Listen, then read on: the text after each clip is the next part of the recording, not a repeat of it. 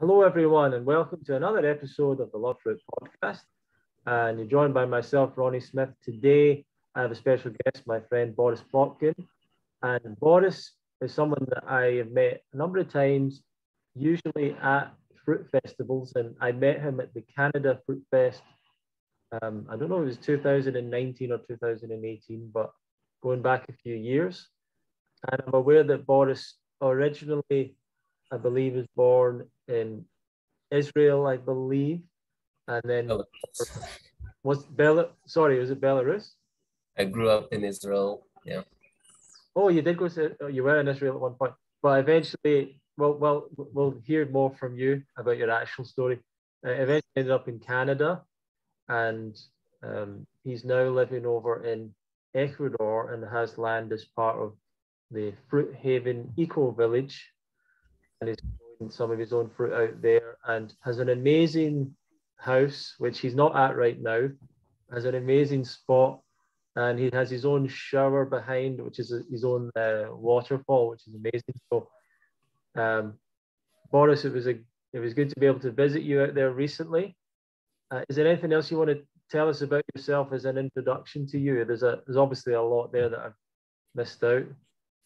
Well, yeah, I guess so. I was born in Belarus, and then as a baby, my entire family moved to Israel, where I grew up for about 10 years, and then after that in Canada, but still I have a lot of family in Israel. So, and then after, yeah, I grew up a bit more in Canada, then I was traveling and I visited, I think around 20 countries in my last count.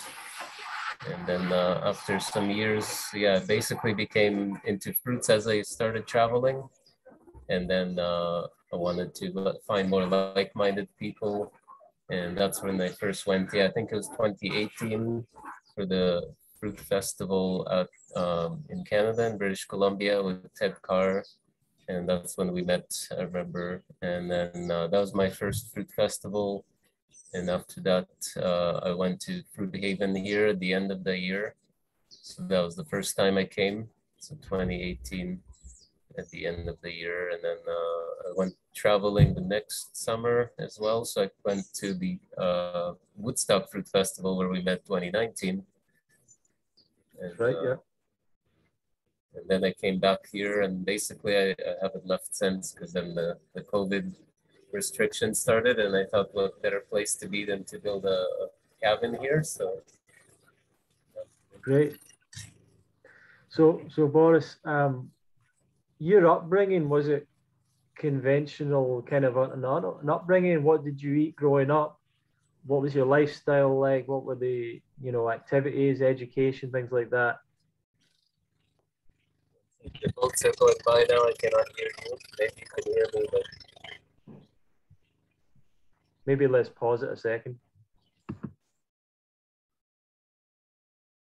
Okay, Boris, what was your upbringing like? Was it a typical upbringing in terms of how you ate, the food you ate and activities and stuff, or was it alternative at all? I think it was quite a healthy upbringing. My mom is a doctor and she's always had some inclination into natural medicine, although she didn't get into it until recent years. In the beginning, she was just overall drawn to that kind of ideas. And yeah, I remember that the food she was making was always healthy or on the healthier side, very um, plant-based with some, whatever other things, but not vegan at that time. But um, yeah, I remember that she always encouraged us to eat like the healthier whole plants and fruits and not candy and things like that. That's what I liked, which later I realized that that's what I wanted is good quality fruits. So from a young age, you like the fruits. At that time, I didn't like it so much because it wasn't the highest quality fruit. And Right. my mom was also remembering, oh, you didn't really like the fruits. And I was remembering, well, because they weren't like that good. They weren't ripe. They weren't the best quality fruit, even though there is a good selection of them, but it still takes some skill to understand like when it's ripe and how to eat it and how to pick it. And Hmm. And why did you start making changes to your diet?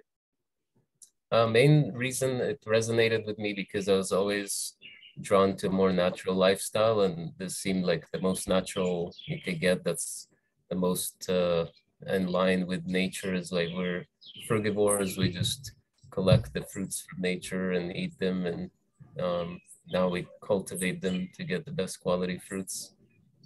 So yeah, that's one of the reasons. The other reason is at that time I was traveling, and I thought the best way that I could travel and stay healthy, and no matter which country I go to, is just eating fruit. And every single country I've been to, there's fruit. There's not one place that I couldn't find it. Sometimes it might be harder than others, but it's like people, humans are frugivores, and so they're always gonna have fruit somewhere. You just know where it is, and that was the healthiest way to travel because people can easily get sick, in India, those kinds of places where I traveled, constantly having digestion problems. And when I was eating fruit, it was like fine. There was definitely no problems and no contamination. So how did you actually find out the information about eating more of a fruit-based diet, or did you go vegan first? And what was that process like for you? Yeah, it was actually not through veganism at all. I was maybe eating plants primarily, but I never focused on vegetarian or vegan because yeah, I didn't really like vegetables as much. And so my brother told me about Dr. Moore's, and actually Ted Carr was one of the first YouTubers that I was following at that time. And so I resonated with their messages of eating the whole plants and fruits specifically, and because they're sweet and we're drawn to sweet things. And then I started remembering as a kid, I always loved sweet cakes and cookies and whatever, candies. And actually it was not uh, that is natural for us because those are man-made things. And so fruit is the real cake and candy and all that, everything else is just imitating. So yeah, when I learned about those people and the message that they said, that really resonated, and I started following that diet. I did transition for many months. It took some time, and even I would say like a year until I did some fasting, and that's when it helped me go into eating like maybe a primarily, I would say probably like 90% maybe is about fruits. And how easy was that for you? What were the sort of challenges in transitioning to that diet? Let's see, the challenges I had at first, it was at some point you had like the cravings and things like that because coming from kind of more any kind of food, although I was focusing on more natural foods, but I was still craving some foods. I think I can't remember exactly, but I think there was things like bread and more sweet things. Maybe if it was harder for me to find sweet fruits. So that was a bit of a challenge. And then the social aspects, because I noticed that I didn't want to hang out with people that would go to restaurants because I had nothing to eat there, and there was not much for us to discuss in common, at least regarding food. So sometimes I would sit with them, or order like a salad or something, but I still didn't really like I don't really like salads as much, although I do eat them once in a while because yeah, it's also healthy and natural. But yeah, so eventually doing more fasting, I think that's what helped me with transitioning into that diet. And how would you describe your diet, and what is a day in the life for you of how you would eat? Yeah, it changes, but mostly I try to do kind of longer dry fast. So I try to stop eating at night, maybe between 7, 8, and in the evening, and then in the morning I'll try to not have anything until maybe something like 7. Well, probably 8 or 9. Sometimes I can go until 10 or 11. Uh, if I'm able to do that. And I like to start the day just juicy fruits. So focus on something like a watermelon or melon, cantaloupe, Could be mangoes as well. And if it's gonna be like a busy day that I won't have too much time, I might even eat something like bananas, just to give me more sustenance. Like if I'm gonna go jungle hiking and in the far off places here that could be like hours of walking. So, Sure. but usually if I'm not doing that, then it'll just be some juicy fruits in the earlier part of the day, and then a bit later I'll have kind of denser fruits. It depends on what's in season.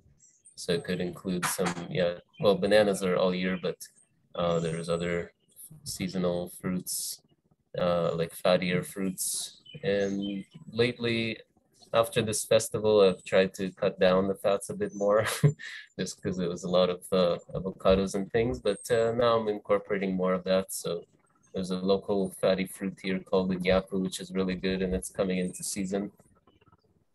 Yeah, let's talk about that fruit quickly. So,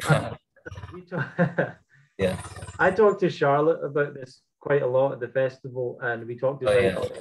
the interview I did with her, and she talked about Iniaku uh, in a way that I never really heard people speak about a fruit before.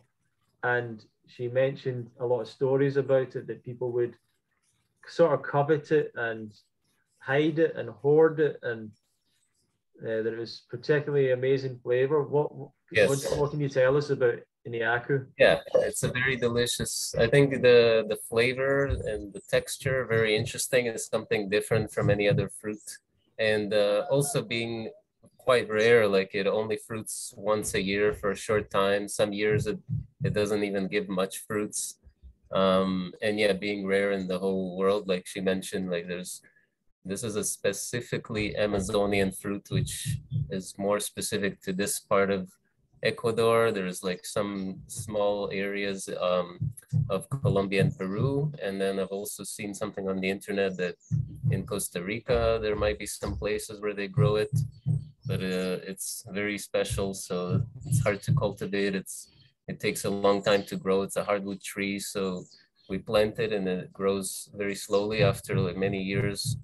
It still hasn't fruited. So that's kind of the special, the qualities that are very delicious. It's like fatty and sort of creamy, but more like a nutty flavor, cheesy kind of nacho cheese. And yeah, and it's sought after. Like the trees that I know that are fruiting, I'm walking around and I can see that some animals been eating them. So I didn't get there in time, so I'm gonna have to visit again.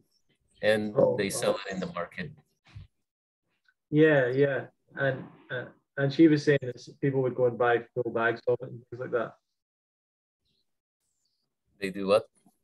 That people would go and buy all of it.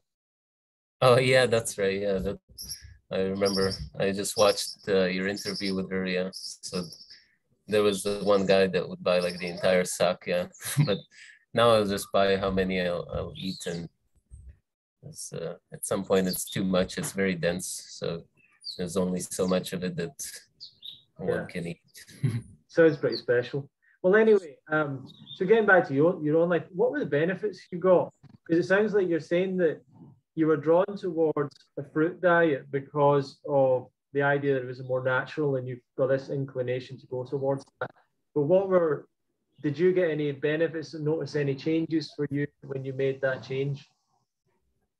Yeah, I think the main thing is that my life became easier because now my choices are just choosing like a tasty fruit. I think to me it was like a relief. I don't have to rely on a kitchen or knowing like what the restaurant makes. Like that's something that kind of gave me a bit more peace of mind that I know I'll be healthy if I keep eating fruits. And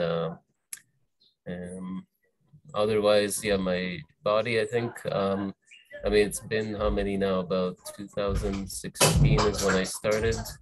So it's about 6 years.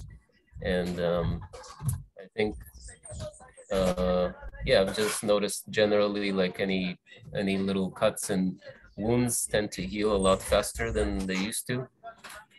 Digestion, sometimes if I had the wrong combination of fruits or vegetables or something. And that was a learning process. And then also the transition and fasting, so that could have some issues, but generally the digestion is very good. And yeah, things like skin and hair and nails are all just very good quality, much better. Like when I was a teenager, I used to have acne and it was very difficult to deal with. And I even took this medicine called Accutane, which is supposed to be quite bad side effects. Luckily, I didn't have any problems with it, but it helped remove this acne because nothing else. At that time, the doctors didn't tell that, oh, it's actually diet. They said like, oh, it could maybe be related to some kind of diet. And so I didn't know for sure, and I didn't actually change. I remember eating pizzas and things like that, that for sure was contributing. Also stress at that time. It was high school and, you know, it was stressful time. And Sure, sure.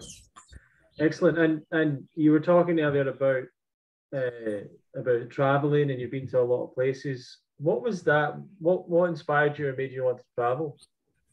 Yeah, when I was living in Canada, I was learning. Sorry, I'm being distracted here. Okay, I'll just I'm on a live video. So when I was living in Canada, I was just learning, you know, in school there, and I was getting some experience there, and it was great to learn about whatever cultures, because many people come from many places there. And after some time, like I got to the point where I wanted to try traveling. So I traveled some places myself, like back to Israel, and then I went to Greece, which was close. And then after that, I went back to Canada and thought that I should do some more traveling. And so slowly I built up my confidence level into traveling alone because none of my friends wanted to travel. And I was encouraged also by watching some videos. There's like a group of backpacker travelers. I didn't know about this lifestyle because it's not very popular in Canada. And yeah, so when I tried more of it, I just got into the idea with like hostels, backpacking, and going with like trains and buses, and later hitchhiking also in Ireland. That was the first time I learned about hitchhiking. The people there are so nice and wanted to help and show me around. And so that, yeah, basically I learned that I can learn a lot more by going to the place, like about the geography. If I've actually been to the place, I'll know the layout of the land much better than if I look at a map and try to memorize like the city or the location, like the layout, the countries that are around it, and then the culture, learning about the history and the language, and then just having those experiences. So I kind of got this travel bug. So I started traveling. I think it was maybe about 2 years. So I went to different countries in Europe, and then I went to Morocco. And then from there, I hopped over to Asia, Southeast Asia, so Thailand. And that's when I became kind of with this idea of the fruit. It was like, okay, I'm fruitarian, I want to be. And so I took this idea, like my brother told me about it, and the fruit in Thailand is so great. And it made sense right away. It was like a logical light bulb just went off saying, yeah, this is what we should be eating. It's so delicious and I can live on that, you know, the mangoes there, which I think you lived on. So Yeah, sure, yeah. So would you say Thailand's one of the best places you've been for fruit, and how would you compare it with Ecuador? Or yeah, South it's America? definitely one of the best. Yeah, it's probably overall the best place for a traveler because it was very cheap and easy to travel. And it was also very good quality fruits. And the people there, the visitors, like the travelers, the people that are staying there for a long time, like the expats, they're very interesting. A lot of cool stuff is going on there. Yeah, the only downside really is that having like long-term visas are difficult.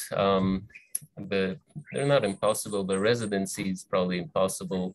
Land ownership is also impossible. They don't allow anybody that's not Thai to have ownership, at least not complete ownership. They'll allow a small amount, percentage of ownership.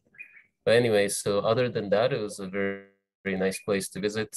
And other places, I would say India was interesting as well. It was a lot of cultural learning, and the fruit quality was, sometimes it was good, like in the south where it's more tropical, it was better.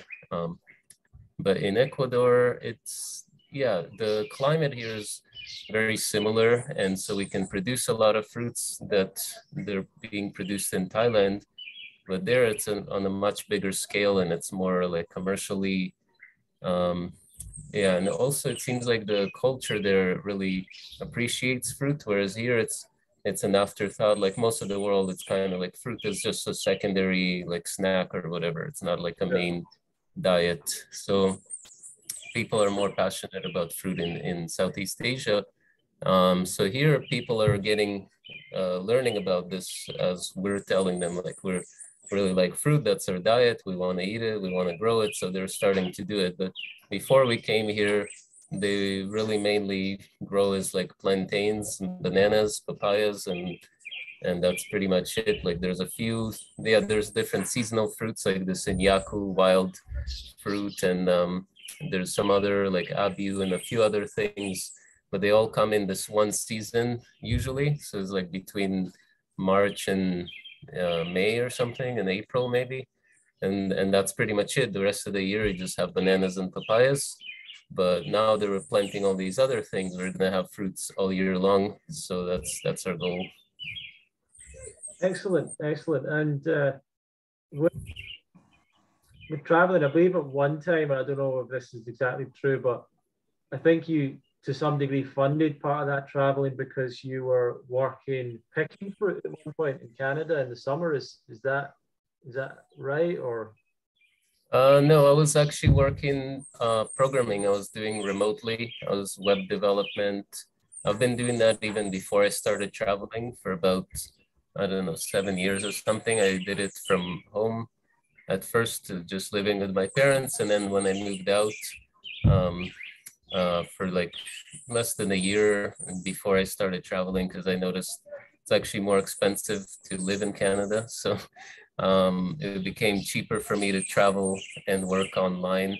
And then sometimes I also did like a work exchange where I would help one guy in Thailand. He had like a kind of guest house, and so I helped him make like a website and things like that. And then I would get like a free accommodation, also while still doing other work. So yeah, it was very cheap to be in Asia. The main cost is really just flying over there. So once I'm there, I would stay there for like half a year or more. I think almost, yeah, it could have been like 10 months or something, or 9 months, I think I stayed. And then, so that made it a lot cheaper over the course of a year. sure, excellent, excellent. Getting back to the diet, the lifestyle. Did you make any major mistakes, do you think? Uh, no, I think I did a decent job at transitioning. The main thing that I wish is that I had known about this when I was a teenager, when I had acne. And if I had become fruitarian or maybe whole plant based or something back then, I would have not had to take these medications that are, yeah, probably not very good.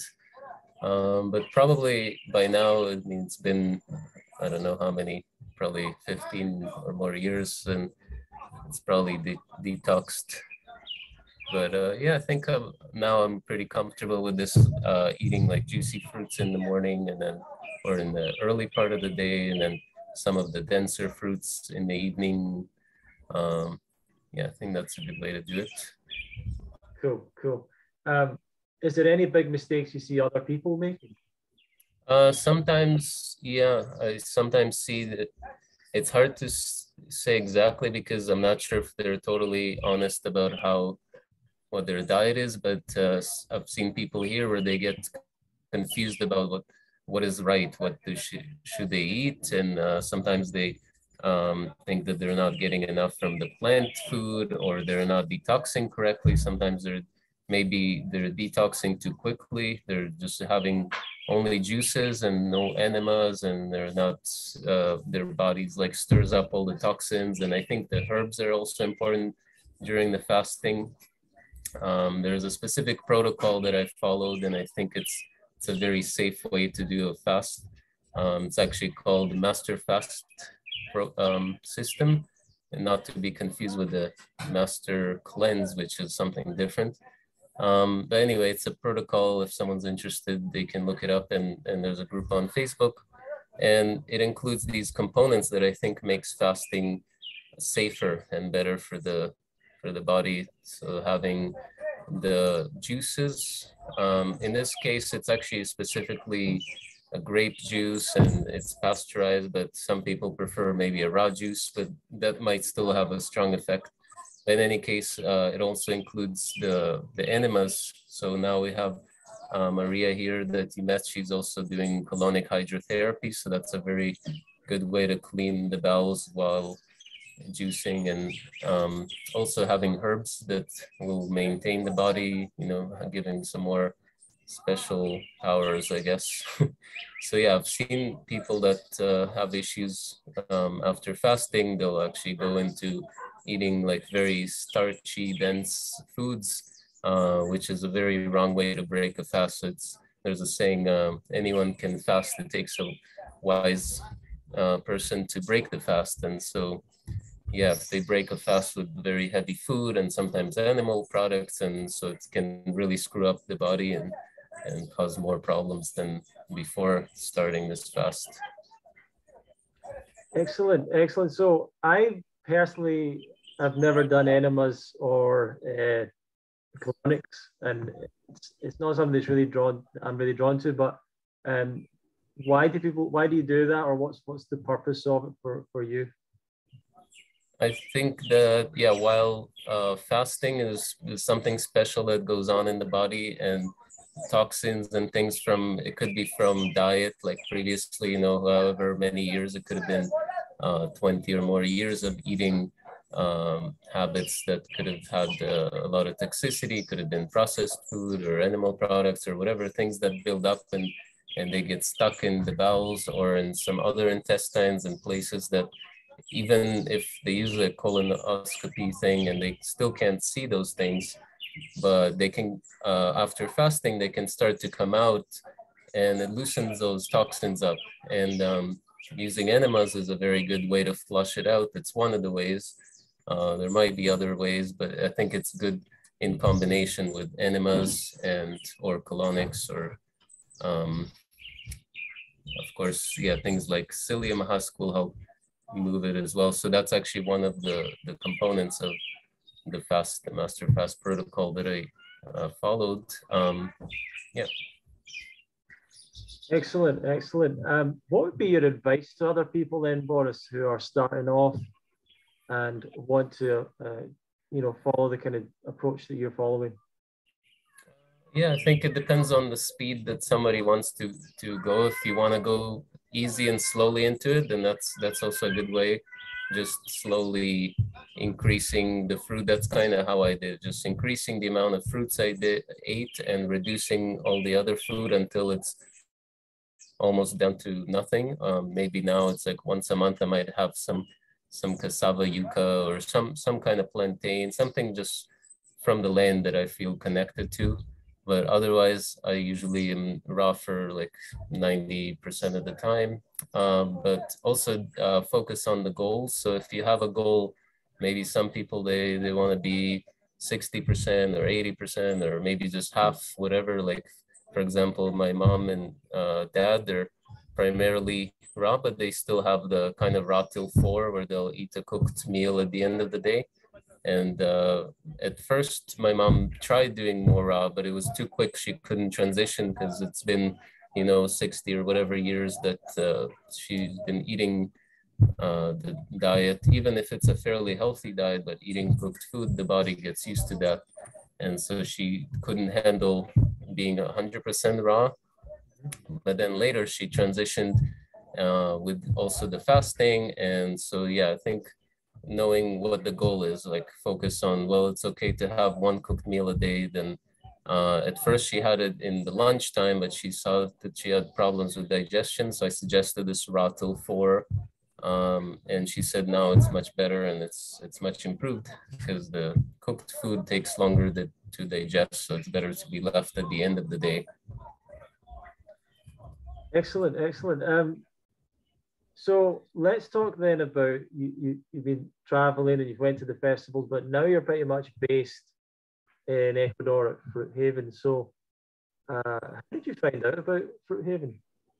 Yeah, so after that festival that I visited, I remember thinking that I wanted to find a community basically. And so I just did a search of raw vegan, maybe it was fruitarian community. I don't know exactly what I typed, but a bunch of results came up. And so I looked a little bit into them. I saw some projects over there in Costa Rica that I've not been to, and Hawaii also haven't been to, but I researched them a little bit. And this one came up, Fruit Haven. I also remember seeing something about the fruit festival. That was the first year that they were having it, was 2019. So I went at the end of 2018. I was hoping, I think, to volunteer there, but at that time it was a very small festival. But in any case, so I found that and I saw Peter's videos, and his videos made sense to me, and he looked like a programmer, and like his logical mind, the way it worked, I resonated with that. So I only was surprised to learn that he's not a programmer when I came here, but he has the skills, he has the logical understanding of that. Sure, sure. He can make websites. Yeah, and so you wanted to find a community. So what really is Fruit Haven? If other people are interested in going, what is it? Who's it for? What was more about Fruit Haven that it attracted? No, sorry. For those who don't know anything about it, what is Fruit Haven? Oh, what is Fruit Haven? Yeah, so Fruit Haven is basically community and the eco village where people can buy their own land, plant the fruit trees, or they can live in the smaller community areas that we have. Yeah, it's basically an idea. Everybody will have their own understanding of it. To me, it's yeah, just living close to nature, planting fruit trees, being independent from governments, and yeah, being self-sufficient as much as we can. Mm-hmm. And it's a lot of young people there, actually. A lot of people sort of in their 20s and their 30s there. Yeah, it tends to attract younger people. At times we have a lot of young people that are visiting for short times, that are volunteering. They just want to travel, learn about something. And yeah, often I'm also surprised and impressed that they're so young and they're already discovered this diet, because yeah, I wish that I knew about it at that age. So yeah, it's very nice to see. They have a lot of young energy, but we also have a good fair bit of older people. So I think our median age is probably in like the 30s, but then we have some people that are older in their 60s, and yeah, there's locals here as well that are ranging in age, and even if they're not like us where they eat primarily fruits or raw, they're also pretty healthy, just living in nature, and they're eating mostly from their land. So what are the benefits for you of living out there, and why is Ecuador a good place for this kind of community? Yeah, I think probably Peter, somebody discussed it, and when I saw his explanations, and so again, like I mentioned about Thailand, in comparison with Thailand, even though the qualities there is very good, residency is impossible, and land ownership is also not possible. So that's where this Ecuador policies are much better, where any foreigner can own land in Ecuador, and they don't even have to be in Ecuador to buy the land. So maybe the majority of people that buy land, or in the past that bought it here, actually they bought it online, like they sent all the information, they went to a local consulate that's near them, that's Ecuadorian, and then having them purchase the land, they can then request certain things to be done, like planting fruit trees and building a house. So yeah, and then also the residency it's not completely easy or free to do, but after an application process, and most people can find a way to make it. There's the two main options is anyone that has a university degree, like a bachelor, or yeah, there's any 3 or 4 years. I think it depends on the country. They can apply and become a resident. At first, it's a temporary residency for 2 years, and then applying for a permanent one. And for those that don't have it, there are a few other options. So the investor visa, $40,000 in a bank account, and then we can take this investment out. And there are some other options as well that people with like rental income, people that have social security, those kinds of things. So Ecuador is fairly open to having people come and stay here, getting residency, owning the land. Foreigners, they're much, I feel, more welcome as somebody from outside. Like my parents immigrated 2 times from, first time from Belarus to Israel. So Israel accepted us very well. And then same in Canada, very accepting to foreigners. And here it's maybe not exactly like that, because actually it tends to be that Ecuadorians go to these other countries too, like they go to Canada to work, but then they often come back. So here it's like expats that come and live here as well from the US or Europe or Canada. Sure. And your own piece of land that you've got there, I'm interested in how did you choose it? What state was it in when you first got it? And what are your plans for, and what have you done so far working on it and developing it? And what do you want it to look like? Okay, so the land, well, I came here already, the project has started. So Peter and Jason, whoever was here starting the project, the communities, they were here probably about 5 years before I came. And when I came here, at first I was just checking it out and volunteering. And I learned about the permaculture techniques. That was something I wanted to know how to do. And later I saw that, yeah, there's an opportunity. There's some lots for sale. And so I chose the Fruit Haven 1 lot. And at that time it wasn't even marked out. So I went and looked at an area that I would choose, and we walked with like some workers that cleared an area. Actually, they cleared just the path a bit. Eventually, we came with the topographer, GPS'd it, and so yeah, it was basically just a kind of secondary forest, and it was kind of depleted soil. There was a couple of these wild fruit trees. Some of them are just weeds and ferns and things like that. So yeah, based on what I learned, I started developing a section of it. So at first I was trying to clear it myself, and I saw how hard it is because there's a lot of hardwood, and chopping it all with a machete takes a lot of effort. So I hired some workers, and they helped me clearing it, chainsaw, and taking down the brush and the trees, and then planting them, fruit trees that I was interested in, and also applying the soil amendments, the calcium, and fertilizing.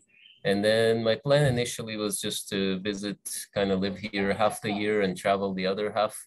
And so when I wasn't here, I was just telling Peter, yeah, every few months, send a few workers and have them clear the weeds and put some more fertilizer, like the compost sacks, manure sacks, those kinds of things that amend the soil around the fruit trees. And so that was good. But then when I came back and yeah, basically decided to stay. So now I just do it myself, or I still tell Peter and he'll schedule the workers because he does the scheduling. And then I also like to work with them so that I know that they're doing the way I like it. So yeah, that's basically that. And then for the cabin, that was an idea that I got once I came back. So I decided to stay. So I saw a nice view there. It was also some kind of secondary forest, and it was a unique spot that goes up the hill and then it flattens for a short space that's big enough basically for this cabin and kitchen and bathroom. And it's a challenging place. There, the soil is much better, so it just depends on where you are. So things I plant there, they grow faster and fruit faster. But the challenge is that it's a smaller space. It's a bit steeper, quite a bit steeper behind it. So, but having the stream nearby, it's a nice place to relax. Yeah, and we visited as part of the festival. We got to see your place. You have a nice, quite a simple but very nice house there, and a great view. Really nice spot. And the building of the house, how easy was that? How did that happen? Yeah, that was also interesting for me. Have almost no carpentry experience, like other than grade 7 or something like that, carpentry when I was 14 or something. Yes, I didn't know anything about building houses. Basically, yeah, learned it all there, and it was really fun to be involved as well. So for me, I was having workers there and seeing the process. So Peter has more experience. He's done a bunch of different projects, and so I told him what I was interested in, and he gave me first an estimate of what he thinks, you know, would cost, and when I was happy with that, he made the design and hired the workers, you know, scheduled them really for that. And yeah, it was fun to be a part of it. And having experienced this, I'm much more confident in future projects and seeing like how I would want to build something. So I'm planning some more construction to be done. Maybe for now, just basic structure for storage of wood, and then in the future, building some more houses and things like that. Excellent, excellent, and it's good. Like you kind of mentioned in there that it doesn't take having carpentry skills or whatever. Like people don't have to maybe worry about not having these kind of skills if they want to try and replicate what you're doing. Yeah, exactly. We don't require anyone to know anything almost, because the skills that we have here, we can take a project from just bare land, like Maria's house and many of the houses. They're just basically some kind of secondary forest that has some trees and nothing really worth keeping. The workers are skilled at taking them down, clearing the brush. And then Peter's got the skills and other workers that are skilled in construction. And there's like the agricultural work as well. So we know how to amend the soil and in the proper way that things grow really fast, really well. So yeah, the skills are here already. And of course, anyone that has those skills are very welcome to come as well. We had some people that are carpenters from Canada that are interested, but I think they changed their minds I mean, maybe they had some other things coming up. And people that are into permaculture as well, very welcome to join. But also we're looking for IT people. So I have the IT experience, but I want to balance my time on the computer and time in the garden and the nature. So we're welcoming more people to help us improve our infrastructure. We have our fruit files for all the accounting, so everything is transparent, so the owners can see where their money is being spent on what and how. And we have an accountant. Actually, Charlotte helps us with that as well. She enters the receipts, so we're transparent. Sure. Excellent. And what do you think overall is the goal with that, with Fruit Haven? What do you see this becoming? Yeah, hopefully in the future, it's just a community of a neighborhood or multiple neighborhoods even, with people growing their fruit trees that are friendly and good with each other, and having things, you know, events and fun activities, and having an abundance of fruits, easy access between each lot, and yeah, hopefully peaceful and harmony, kind of living together. Yeah, excellent. You talked about obviously with the Canada Festival, it made you feel like being part of a community was important. How important had events been to you in terms of going to the Canada Festival, Woodstock, the Amazon Fruit Fest as well now? How important events are for helping people change their life and improve their diet and their lifestyle? Those events, you mean like the festivals? Yeah.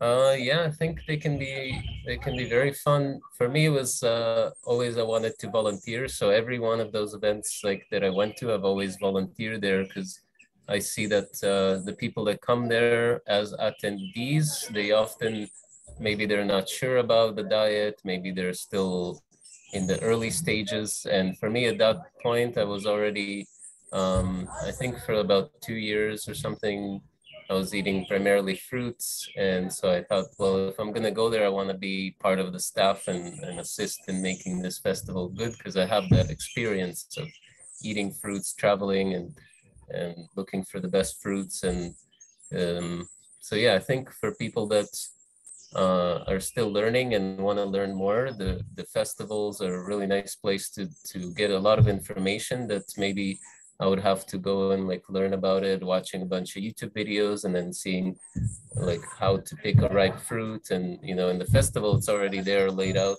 All the fruits should be usually ripe and good quality. And there's other events that, yeah, the activities that are fun, just mingling with other like-minded people. And what are other things that people do? I guess the demos, yeah, like learning how to do these special recipes that help in the transition. For some people, it might be not just a transition, but a lifestyle of eating these kinds of raw gourmet food. But to me, it's something that I do on occasion. It's like a special treat, having like a cheat day where I have like a raw gourmet thing, or a week where it's like a festival and there's a lot of raw gourmet stuff. Yeah, for sure, for sure. Um, yeah, and we were at the Amazon Fruit Fest recently, and you were the activities manager. What's been your reflection on the event? Yeah, I think most people liked it. I want to get more feedback. So far, one person gave me some feedback, but yeah, generally, I just looked at how they did the previous events, the previous years, and based it on that. Yeah, that was the first time that I did activities management for this festival or any festival. We've done lots of activities between our communities where we organize potlucks and kind of visiting like caves or waterfalls, things like that. So have some experience in scheduling those, like, okay, well, we arrive at this time, we do this and that. And so, yeah, I have some notes as well on how to make the next festival. If I do the activities management, how to do them a better, more efficiently, more, yeah, just better for the staff, or rather for the attendees, as well as the staff, like finding the balance that it works for everybody. Yeah, great, great. Well, for people that might want to get in touch with you, follow you, interact with you in any way, how would they get in touch? Yeah, basically I have a few different ways. So Telegram is a good way, and Facebook Messenger. So my name Boris Plotkin. I have also the YouTube and Instagram Fruit Adventure Boris. Yeah, there's email as well if anyone wants to use that. My Gmail is boris.plotkin@gmail.com. Excellent, excellent. And what are your own personal plans and dreams for the future? Yeah, now I'm working on Fruit Haven 4. We got some more land over there that's on, yeah, I think we walked down that way when we went. And so I have a few lots there that I'm developing for my brother and another friend. So yeah, I want to plant lots of fruit trees or very special varieties like the durians of different species. You know, there's the usual kind and then some other kinds and champadak and things that at this time we don't have much fruiting yet. Actually, I don't think any have fruited in this region yet. So we got the special order from another nursery in Ecuador that has all these special fruits and seeds, and also they graft the plants. So it's going to be very interesting. And yeah, maybe in the next, I don't know, 5 to 10 years when they actually start producing fruit, then it'll be a very fun place to be. Excellent. Great. Well, thank you very much, Boris, for joining me today. And everyone that's watching, if you want to learn more about Terra Frutis, Fruit Haven, you can easily find them online actually just by searching, but I think it's fruithaven.com, terrafrutis.org. Fruithaven.org, yeah. Fruithaven.org, terrafrutis. And terrafrutis.com, yeah. Other way around, yeah. And the Amazon Fruit Festival, which is also amazonfruitfestival.com.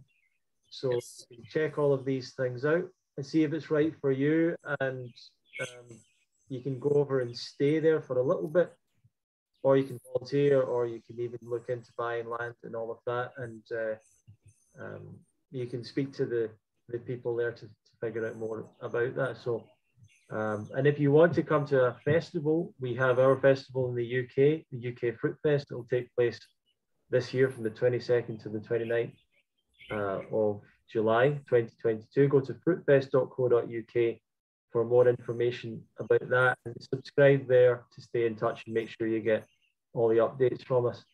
Thank you very much for joining. Boris, any last thoughts before we finish? Any last words of wisdom?